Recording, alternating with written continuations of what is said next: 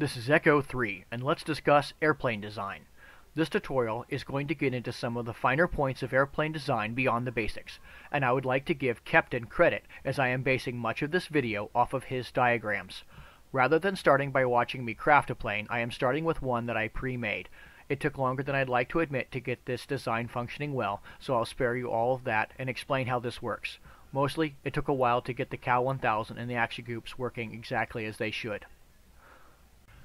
I am highlighting the center of mass and the center of lift. You can see that the center of lift, or more accurately, the center of aerodynamic pressure, is slightly behind the center of mass.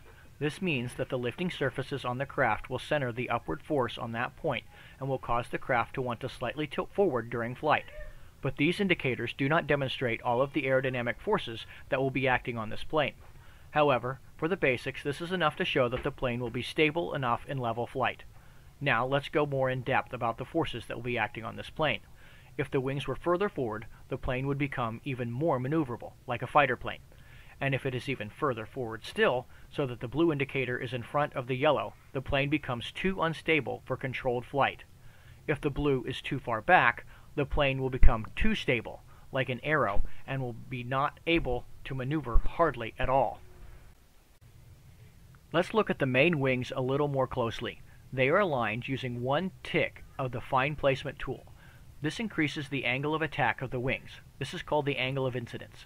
This will result in the main wings producing more lift at the expense of increased drag, so that the faster the plane flies, more lift will be generated than if the wings had been merely placed straight or neutral. What this ends up doing is creating an ideal cruising altitude for a given velocity. By that, I mean the plane will naturally want to fly level if in the right conditions, as opposed to a neutral angle of incidence. The plane will always want to pitch down without any trim. Let's look at the wings and control surfaces. The main wing has flaps that I'll discuss more on later, and ailerons to control roll. Note that they are placed as far from the center of the aircraft as possible. Tail wings have rudders to help control yaw. I just saw a player make a plane with no vertical stabilizers and ask Reddit why his plane kept veering to the side. He didn't have any yaw stability. Lastly, I have elevators on the tail to control pitch. Surfaces that control roll and pitch together are called elevons. You can also use a control surface on the front of the aircraft to control pitch. That is called a canard. Pitch can be trimmed to help aid in level flight. Speaking of trim, I like to make planes that can be easily flown by just setting the trim and not requiring SAS. SAS is okay to use. I just try to make sure my planes can function well without it. SAS in the game isn't really designed for flying at a given altitude, so an autopilot mod works better for atmospheric flight. A quick word about wing shape. Kerbal Space Program's basic aerodynamic modeling doesn't factor in wing shape. So delta wings, swept wings, or straight wings are all equally valid options. If you want more realistic aerodynamics, try out Ferrum Aerospace Research. FAR is fun to use, and I found that I do a better job designing planes using it, because it isn't so gamey. Wing design that does matter is how much above or below the center of lift is in relation to the center of mass. Even though my wings are not in line with each other, the net effect is mostly in line. The higher the center of lift is in regards to the center of mass, the more stable the plane will be. The lower it is, the more maneuverable. Again, think fighter planes. A big issue I see with players that are new to making planes is the placement and size of the landing gear they are using. My plane is using a tricycle arrangement. This is great for most planes. There are a few other styles worth noting though. Sometimes for prop planes, a tail dragger configuration is good to keep the props from hitting the ground. A quad cycle can also be very stable. I like these for some of the survey missions around Kerbin where I have to land in some obscure location. Lastly, you can use a bicycle arrangement, but I haven't seen many players pull it off well. Make sure the wheels are placed level. On this plane, I placed all the gear on the fuselage and offset them to their current locations. That lets me ensure that they are straight and at the proper height relative to each other. Here, my rear landing gear are a little lower than my front. That helps me keep the props from hitting the ground. For most designs, keep all the gear at the same height relative to the ground. The Space Shuttle had its front gear shorter since it didn't take off from a runway and only needed to land. This was ideal as the shuttle would want to stick the landing. One last note about landing gear is to make sure they are able to support the weight of the plane. Players will make planes and wonder why it veers off the runway. Overloaded gear will angle a bit. The solution is to either use bigger gear or, in the case of an early career mode game, more landing gear. Just make sure they are all level.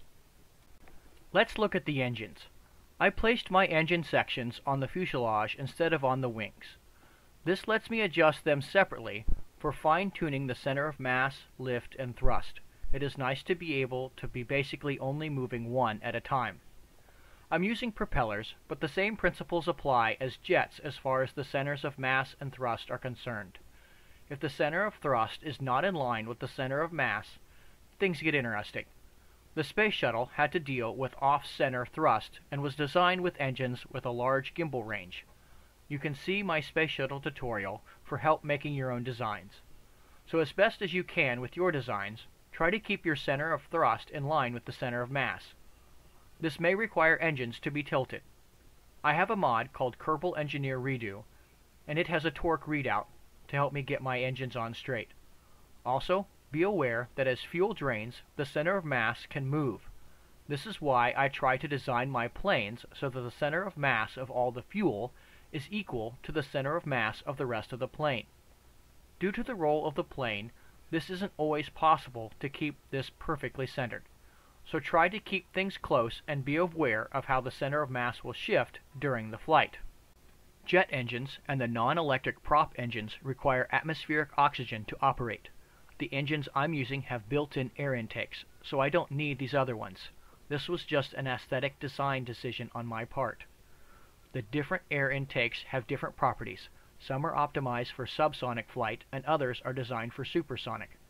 For spaceplane SSTOs, the shock cone is usually the best option, as one shock cone can provide enough air for 4 Rapier engines when the plane gets up to speed. I have demonstrated how to design propellers in other tutorials, but this design is a bit more complex. My simplified designs only bind blade pitch to throttle and have the engine running at full torque and RPMs. This design binds all 3 using the Cal 1000 to the throttle, and I don't use an entirely linear setup either. The blade angle goes from 90 at 0 throttle to 40 at full throttle. The propeller is still spinning around 10% at full throttle, and with a little increase jumps to around 40% RPMs and torque.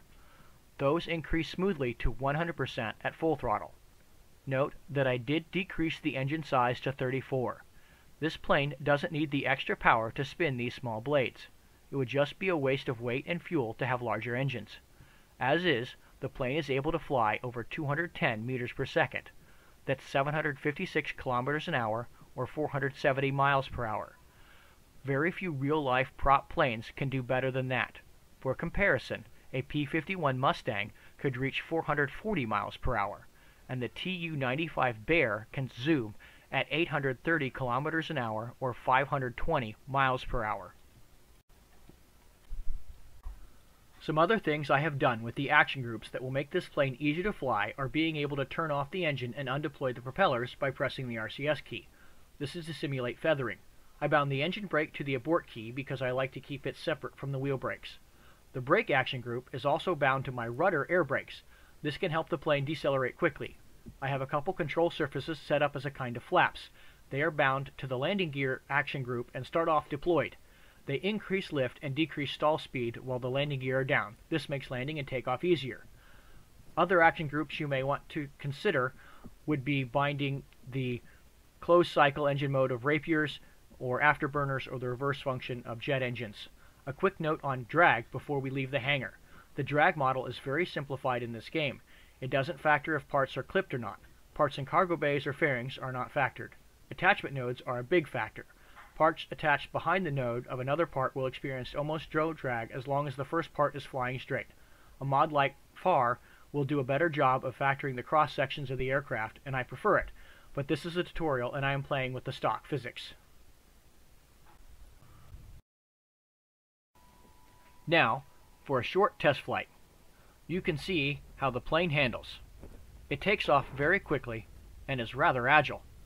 I'm surprised at how fast this plane is. It ends up going faster than the last time I tested it. This plane is a fun plane. Thanks for joining me on this discussion on airplane design.